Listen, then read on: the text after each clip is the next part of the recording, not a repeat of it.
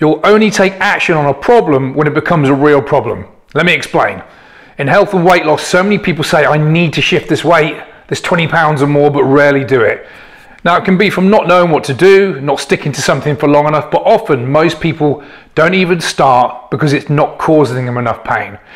I'd love to drop this 20 pounds, Gav, but you know, it's almost much more comfortable to stay the same.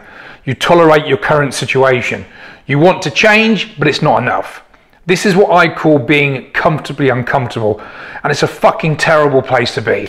My clients join my program when they've had enough. I can't stand this shit anymore. I have to do something about it as it's affecting my life in such a negative way. So my question to you is this.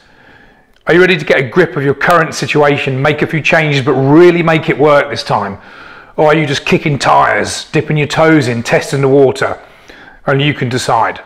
If you're finally ready to lose that weight and keep it off forever, we should talk. Or you can just go back to a life of quiet desperation. Up to you, my man.